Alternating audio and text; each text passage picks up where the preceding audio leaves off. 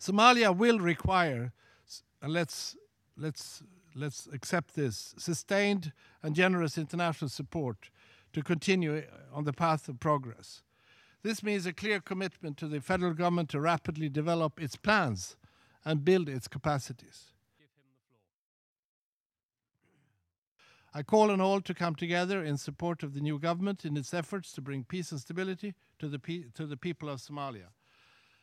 The Secretary and I firmly believe that with the continuous support and firm commitment of its partners, Somalia can achieve its vision, a country in unity and at peace with itself and its neighbors, living under the rule of law, and on the path to economic stability and decent living conditions for all.